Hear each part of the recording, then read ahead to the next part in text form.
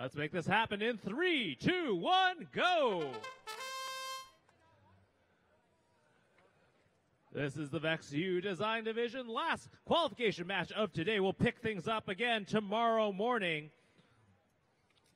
In the autonomous period, WPI picks up a mobile goal, gets 2 cones up high. AATU picks up the mobile goal, does not score cones on it, but is hovering over the 10-point zone, teasing it as if they were to say, we're not going to score it just yet. 15 seconds remaining on the clock. Neither side actually able to score in the autonomous period. And we're cutting the autonomous short. Red takes the autonomous bonus. Drivers ready. 3, 2, 1, go. And AATU drops their mobile goal into the 20, as well as WPI. You see a very interesting mechanism on the WPI robot. They have a center set of wheels that wobbles. It actually drops down to help them stay in contact with the ground as they climb over the 10-point and 20-point poles.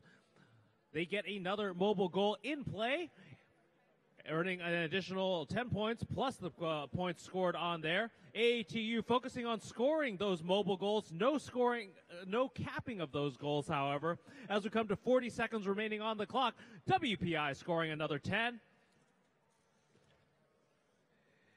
And AATU with their third mobile goal in possession. They've got 30 seconds left. They're pushing WPI's last mobile goal out of reach, but WPI pulls away with it anyways. As we come to 20 seconds left, the Hurst, Texas team drops the third mobile goal into the 10-point zone, and we're down to 10 seconds now. Hurst trying to play some defense as WPI tries to score. 7 seconds now. AATU blocking them out. 3, 2,